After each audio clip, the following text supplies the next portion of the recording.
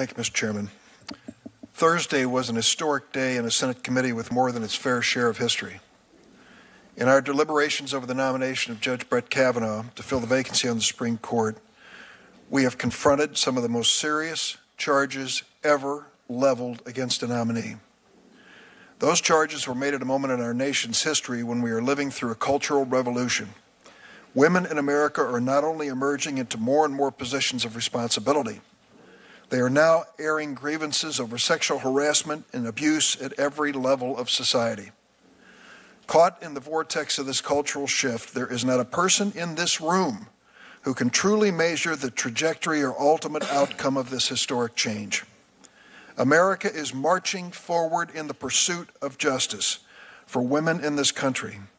Sadly, many on the Senate Judiciary Committee are still mired in the dead space it was 27 years ago during the Clarence Thomas nomination hearing.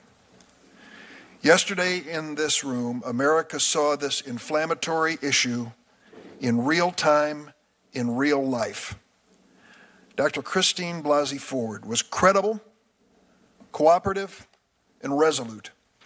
When I asked her directly, under oath, the degree of certainty that she had that she was assaulted by Brett Kavanaugh, she responded 100%.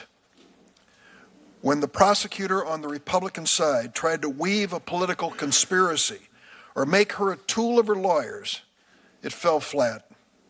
This woman, who had identified Brett Kavanaugh as her assailant to her husband and therapist 6 years ago, believed she had a responsibility as a citizen to come forward and tell her story. I thought about the words she used during the course of her testimony yesterday.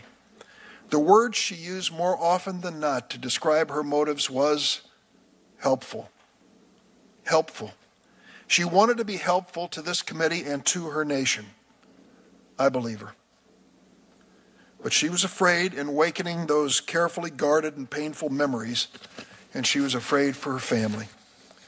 She confided in our colleague Dianne Feinstein with the clear understanding that Dianne would protect her identity, and I have no doubt that Dianne accepted that responsibility and kept her word. Yesterday, 2 members of this committee leveled personal attacks at Senator Feinstein. They said she concealed Dr. Ford's letter for partisan reasons, and one went so far as to say that she leaked the contents of that letter, or her staff leaked that letter, to the press. Perhaps in this Trumpian era, those sorts of baseless personal charges are to be expected. But if we descend to this level of political discourse, we will have forsaken the traditions of the Senate and the comedy which is essential to our public service. And for the record, this baseless claim was refuted immediately by The Intercept, which was first to publish the story about Dr. Ford's allegation. Their reporter said last night, and I quote, "Feinstein's staff did not leak the letter to The Intercept."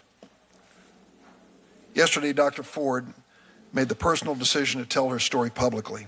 She came before this committee under oath and volunteered to answer every question. None of the Republicans on this committee were willing to question or confront her, not one. They sat silent as the prosecutor, Ms. Mitchell, tried to do their work. But after Dr. Ford completed her testimony and left the building, it was a different story.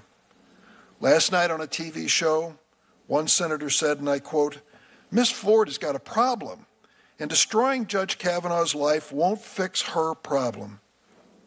How could you listen to her honest and direct testimony and draw that conclusion? Judge Kavanaugh's opening statement yesterday was filled with raw emotion. Looking at his family and friends gathered to support him, one could not help but feel, as our colleague Senator Flake reminded us, that this undertaking is deeply personal and there's humanity to reconcile on both sides of the ledger.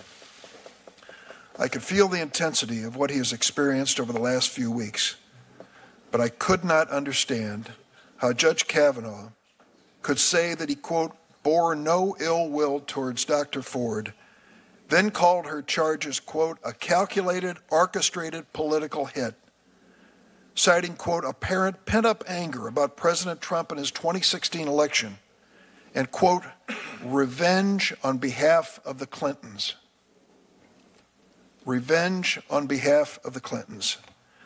This lock-her-up grace note in Judge Kavanaugh's remarks may have raised a cheer in the White House, but at a sad moment in the history of this committee. The exchange I had with Judge Kavanaugh was an honest effort to loose the Gordian knot this committee faces when two sworn witnesses are in direct contradiction. What I asked for, what many have asked for, is obvious. Turn over the facts we know to the Federal Bureau of Investigation. Let them connect the dots. Let them complete the investigation. Then let us meet and evaluate their findings. Do you remember yesterday when on several occasions the Republicans made a point of quoting the American Bar Association? Chairman, I would like permission to enter into the record a letter sent to this committee on September 27, 2018 by the American Bar Association. Without objection, it'll be entered. Let me read it. This is what the committee received.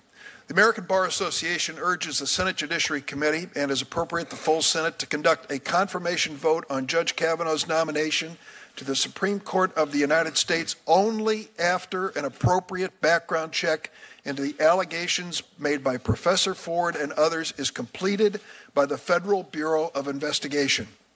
We make this request because of the ABA's respect for the rule of law and due process under law. The basic principles that underscore the Senate's constitutional duty of advice and consent on federal judicial nominees require nothing less than a careful examination of the accusations and facts by the FBI.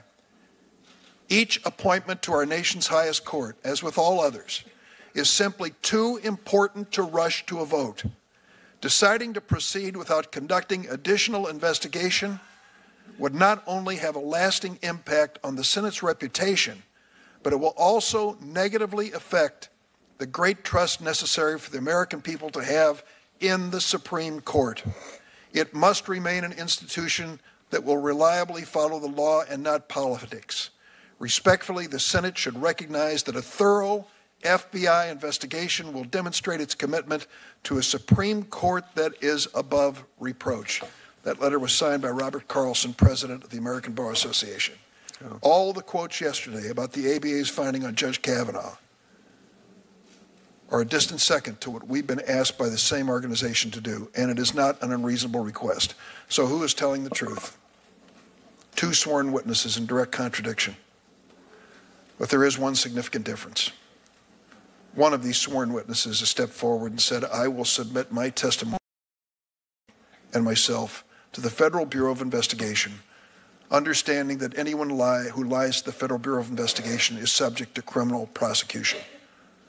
The other witness evaded that question over and over and over. Oh, I'll leave it up to the committee. It's up to the chairman. You're going to have to decide on that. You make that decision.